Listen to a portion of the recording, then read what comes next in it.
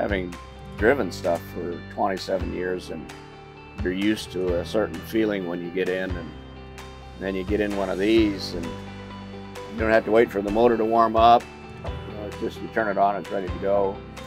When we started hearing about electric buses and reading about them in the trade magazine that we get at the bus garage, I'm thinking, that's just not going to work. I don't see how they can have enough power. And we got this one done, and it's been quite an experience. I have been pretty much converted in my thinking that an electric bus would work really well around town. Very nice power, it's nice and smooth. It doesn't sound like it's thrashing like a diesel does when it gets up.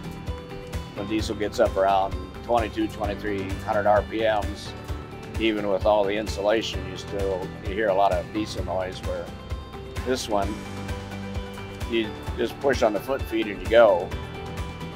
No additional noise coming from the motor, which of course is in the back.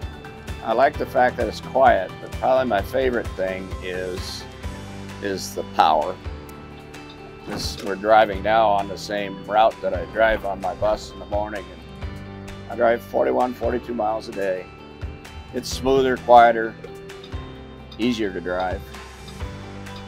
I think once a driver got in it and drove it for a few days, they would see a definite benefit compared to a regular school bus.